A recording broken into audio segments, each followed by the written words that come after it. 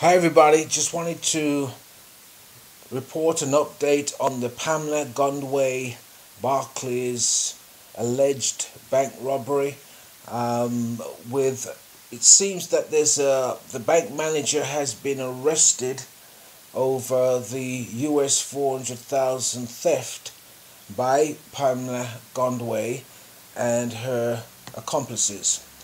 The article reads that the bank manager has been detained by the Drug Enforcement Commission in connection with fugitive Pamela Gunway's alleged theft of US $400,000 from Barclays Bank. This follows the interrogation of other workers from the Long Acres branch.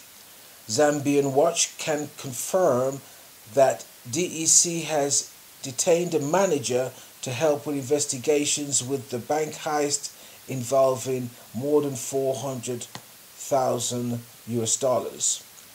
DEC Public Relations Officer Teresa Katongo could neither deny nor confirm the detention of the bank manager, but promised to look into the matter when contacted for a comment. So the Pamela Gunway situation or alleged bank robbery seems to be taking different directions as to who, why, what was involved, and it seems as if Barclays Bank is pursuing, obviously, to the criminal activities surrounding the alleged bank robbery.